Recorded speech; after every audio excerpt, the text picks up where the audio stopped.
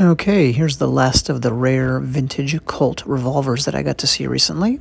And it turns out to be more rare and collectible than I thought when I first examined it. I was concentrating on some of the other ones in the collection. There are estimated 250 to 500 of these left in the world. And here's one of them, the Colt Banker's Special. Made from 1928 to 1943. And this was a popular gun, it seems. The only reason production stopped was because 1943, of course, means World War II. And the demands of supplying sidearms to the U.S. military took precedence over a civilian weapon like this. I saw one source say that these are one of the most sought-after pre-war double-action revolvers there is. But what is it precisely? Well, it's obviously a snub-nosed revolver made by Colt, 2-inch barrel, 6 shots. By the way, I don't always get such clear images on the up-close of the name and the barrel, so I was real happy with that. Back to specs, the one I'm holding is a .38, but it was actually also made in .22 long rifle and a .32. So it was made in 3 different calibers, and one of them was not .38 special, by the way. It's just a .38. You know, and what is it in terms of its inception? It's a conception. It was basically a rebranded Colt Detective Special, right? The 2-inch snub-nose revolver. But they did change things up, as we saw, with the different calibers. And the idea here is that it's for bankers to fight off bank robbers with. This happily moves us into my specialty as a weapons researcher and author. Real quick, side note here, why are we looking at 2 leather saps? Because before guns, small leather-weighted bludgeons like this were sometimes marketed to people like bank tellers. So you'd have an old-time advertisement paper, obviously,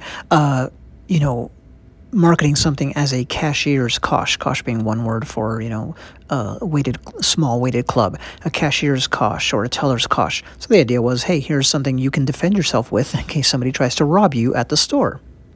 Funny enough, the only reason I'm using this picture here is because these 2 happened to be on my desk when I was making this video. So anyway, Colt was obviously, I think, unaware of that weapon naming tradition, but that's what they tapped into when they called their revolver a Banker's Special. Obviously, that's Jesse James. We saw that name above. I'm going to show some famous American bank robbers here, but bank robbing had been a big deal for a long time in America. Here's Bonnie and Clyde mugging for the camera. They robbed about 15 banks, I think. So anyway, these people often became celebrities, Slick of a certain kind. Slick Willie Sutton was asked by a reporter why he kept robbing banks, and he said, quote, "because that's where the money is," end quote. Makes sense. Here's Pretty Boy Floyd, by the way. But yeah, bank robbing, had early roots. It started in kind of the Wild West days, but then it made it into modernity with people like this and John Dillinger seen here. And for all of that time frame, from like the Jesse Jameses of the world to the John Dillingers, bank robbing was, well, I don't want to say it was easy, but people kept doing it because you could get away with it, right? Cops didn't have helicopters and radios, and, banks didn't have cameras and all that kind of thing. This is Johnny Depp portraying Dillinger, by the way. And so these crimes were continued into the era of the snub-nose revolver, because remember, they didn't become common until Colt invented the Detective Special in the late 20s. And for reasons that I'm unaware of from my research, but regardless, they clearly decided, hey, let's market for that scenario, even though I'm like, how many bankers were there actually out there? Here's a bank robbery from a Batman movie, and why would you, market that specifically? It seems to kind of cut off a potential audience in a way, right? And actually, in reality, unsurprisingly, it's not like bankers were the majority customers, owners of these weapons. Bank robbery is a very popular subject in film, so I just thought I would show a survey of that, while I talk about how, although that was the sales pitch and the theoretical scenario this weapon was for, it was actually owned by law enforcement, and maybe a bit surprisingly, mail service employees. The Railway Mail Service, as it was called, was a subunit of the United States Post Office.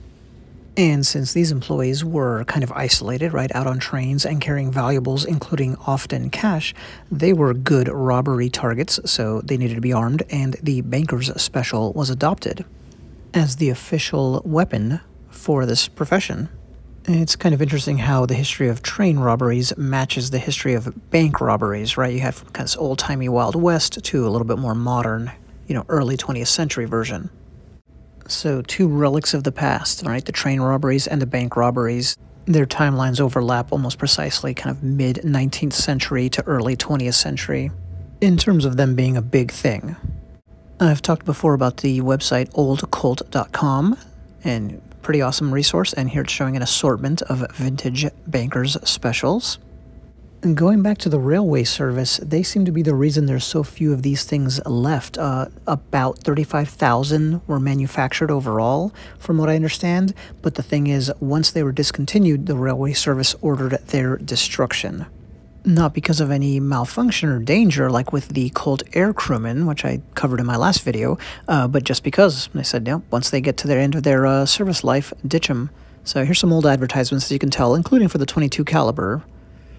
I love how crisp this advert is. I don't know if you noticed at the top there as I was scrolling down, but it claims that this is a .22 that hits like a .38. I think that might be a little bit of false advertising from back in the day. It actually said, with a wallop, like a .38. It'd be pretty neat to see one of these in person, but as you know, I was held a .38, which was neat enough.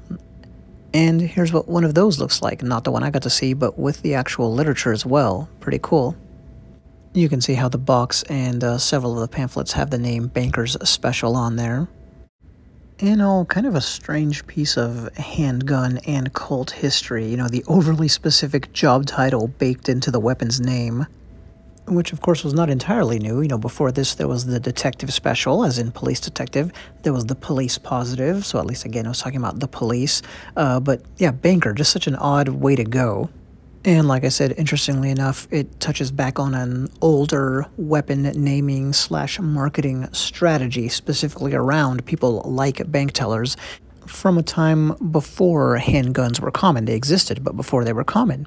And this is the only video or article or whatever you will ever see or read that makes that connection. A little side benefit there of my main expertise as a researcher. Anyway, back to this example, you've been seeing more pictures of the one I actually got to hold, obviously, and it's a well-worn specimen, right? This thing did not just sit in a desk drawer for 30 years. I'm not saying it got used in a gunfight, of course. We have no way of knowing that.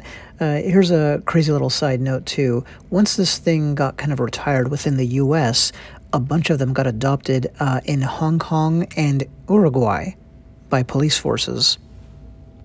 And considering the quality of these, the way they were made back in the day, I have no doubt that they saw long, long lives of service in those countries. I think I've mentioned this before, but my two 1963 Colt Cobras fire perfectly.